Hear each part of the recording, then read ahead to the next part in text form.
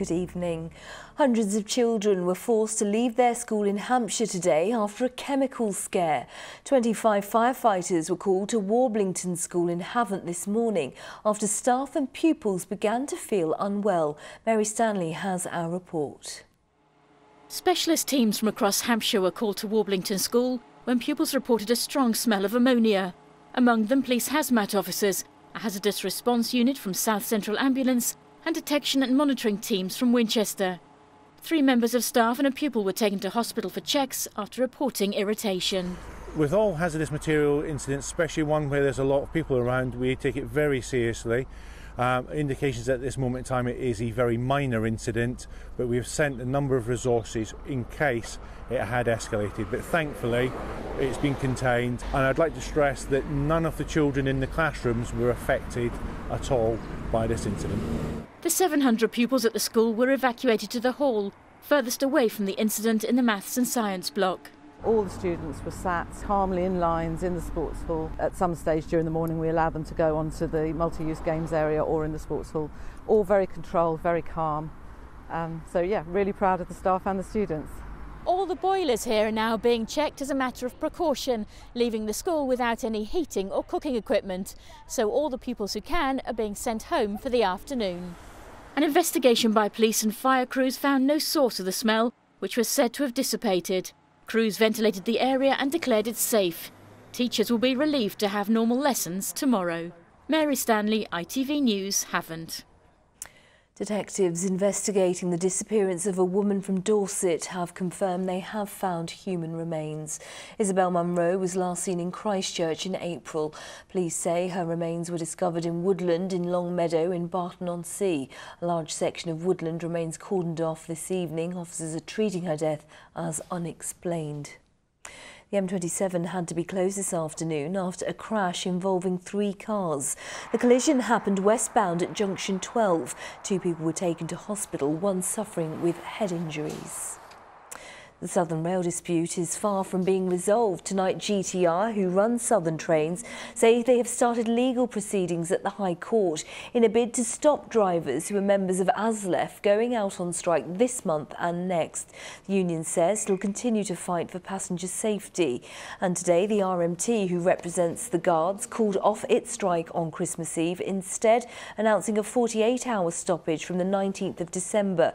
The union's walkouts from the 6th to the 8th of December and the 31st of December to the 2nd of January are unchanged. All the dates can be found on our website. Just go to itv.com/Meridian. Police forces have chosen today, the 1st of December, to launch their drink and drug driving campaign. Anyone caught could face a driving ban, a £5,000 fine or jail. In Dorset, more officers have been trained to test motorists for drugs as well as alcohol. We've been saying for a number of years, don't drink and drive because of the effects that it will have on you. But we're trying to say, what about the effects it will have on other people, on your family, on your loved ones? So the people you're buying a present for today, if you're involved in a crash, you could kill yourself, you could kill someone else. If you don't worry about your own safety, if you don't worry about going to prison, then think about the family that you're going to leave behind. Think about those that whose lives you're going to destroy and devastate by having that drink or by taking drugs.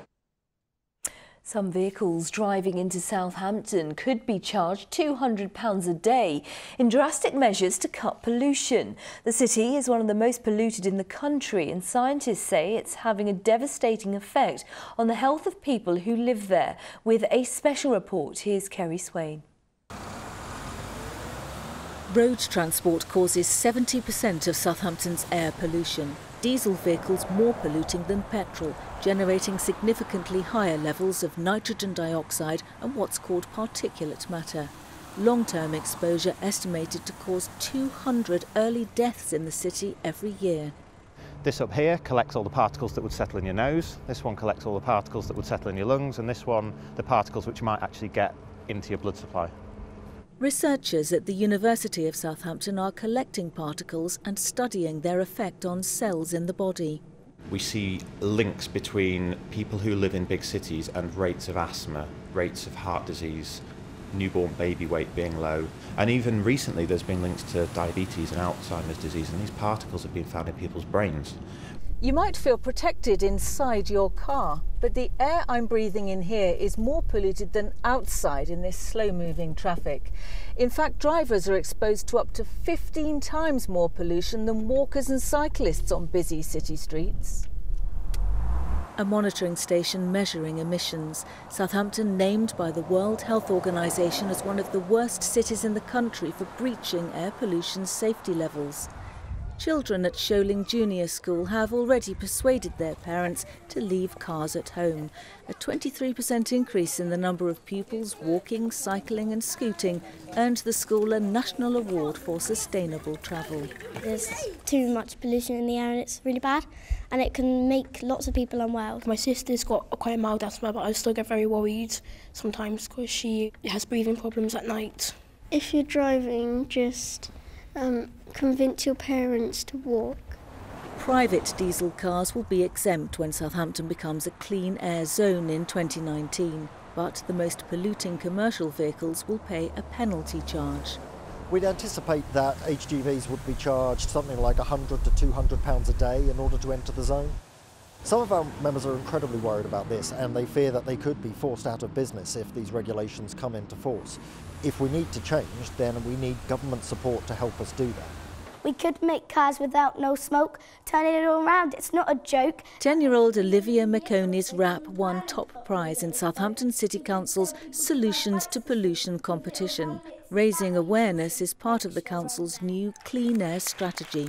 Some of our clean air measures aren't about turning away things like cruise ships. They aren't about turning away hauliers into the city. It's about working with them to achieve practical measures. They actually get savings as well. So as they upgrade their fleet, they'll have fuel savings which they can then bank. I don't think it's fair, and you've heard some of the children and their passion around the issue, that we're expecting residents to breathe in these emissions from these vehicles because companies aren't willing to invest in their fleet. The council's first electric delivery van. Large diesel vehicles like refuse trucks cannot yet be powered by electricity, but cruise ships which leave diesel engines running while in port could plug into mains electricity if the facility was there. The port says feasibility work into providing shore power for berthed vessels is now taking place. Improving air quality won't be cheap. The Blue Star Bus Company has spent almost £7 million replacing old high-emission buses with the latest clean engines. But the health cost of Southampton's polluted air is put at £50 million. Up to now, it's not been fully realised that breathing it in is worse than passive smoking. We have a Clean Indoor Air Act, haven't we, where you can't smoke in pubs and restaurants, and we all accept that because of people's health. But now we have to get used to the idea that outdoors can be just as bad. Southampton City Council says reducing pollution levels and improving air quality is a priority. It has promised decisive action, but says everyone in the city has a role to play.